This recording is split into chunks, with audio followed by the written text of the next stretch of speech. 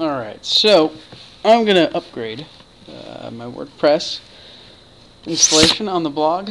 Yeah, very quickly, show you how I do that. So first of all, just go ahead and log in. Well, I'm already logged in. As we can see up here, it says new version of WordPress available. Please update now. We also got that right here. So here is how I update my WordPress in just a few seconds.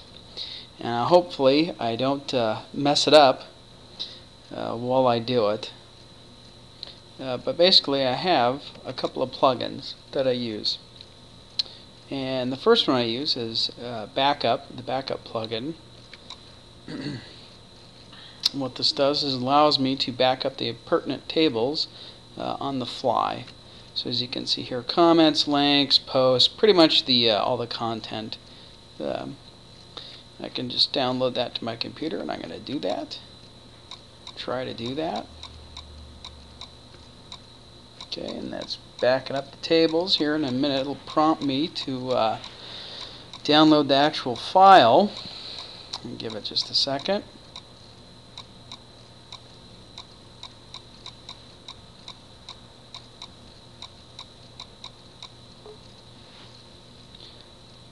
Okay, download file.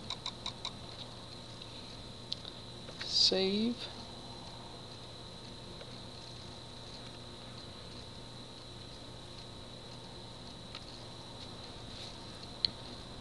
Okay. And once I have the backup done, then I have this other plugin called Instant Upgrade. Very nice, very slick plugin. Does your backups or your upgrades for you. Now I should do a little bit better backup than I did, but I'm lazy and I'm not going to. So if I smoke my WordPress install, you're going to get to watch me do it here. So we just do the latest and greatest WordPress ever. Please upgrade my WordPress, and hopefully, if everything goes right, there we go. Everything went smooth. Now I don't know how many seconds that took, but it was pretty darn fast. Go to the dashboard and we'll check it out down here at the bottom.